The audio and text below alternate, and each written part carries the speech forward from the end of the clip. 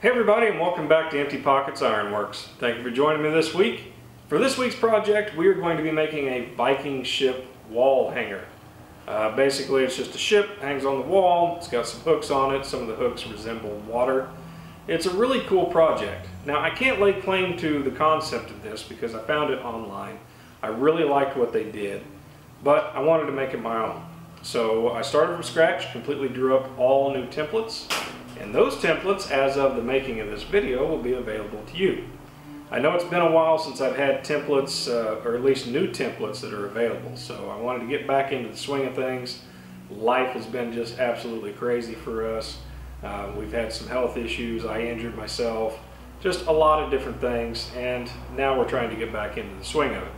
So, if you're interested in these templates, please send an email to emptypocketsironworks@gmail.com. My wife will be more than happy to get you guys hooked up. And yeah, this should be a fun project.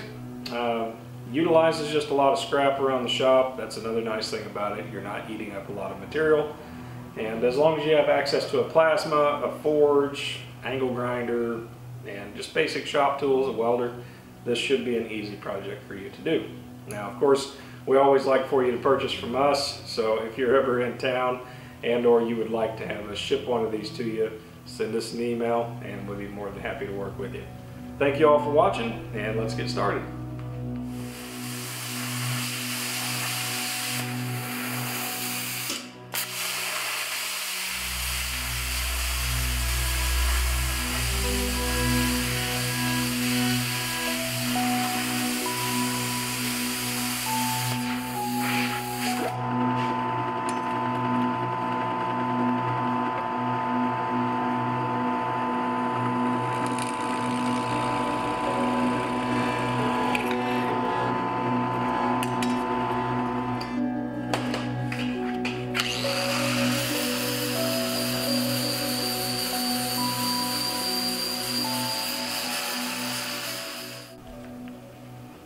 Alright folks, for this section here we're going to add some detail to our ship hull.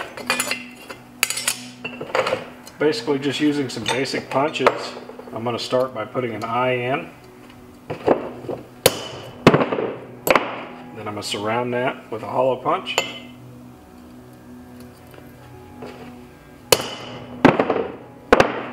And then just start working some detail in. This is one of those things you can get as crazy or as simple with it as you like.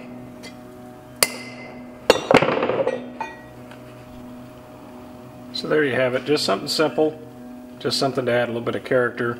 You can go as crazy with these as you'd like. For this demonstration, I just decided to keep it kind of simple. Once we add the shaping and the other texture and all the adornments to the ship, I think it'll look pretty cool.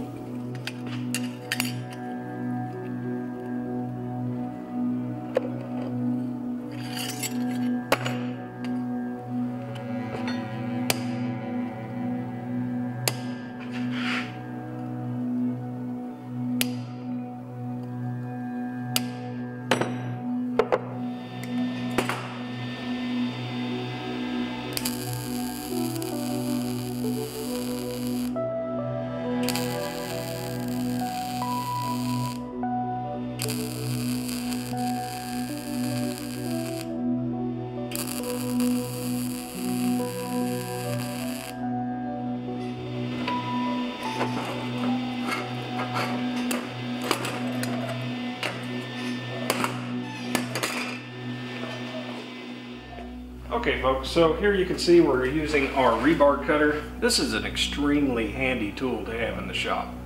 Requires no power, just a little bit of leverage, and it pinches the material off.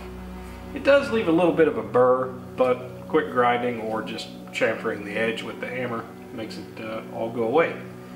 So for the mast of the ship, I'm using a piece of 3/8 inch scrap. That's 10 inches long. For the oars, we're going to make 4. And we're going to make those 4 inches long. And then for the hooks themselves, we will start out with some pieces that are 4 inches long as well. So we're going to need a total of 8 4-inch pieces out of this 1/4 inch rod.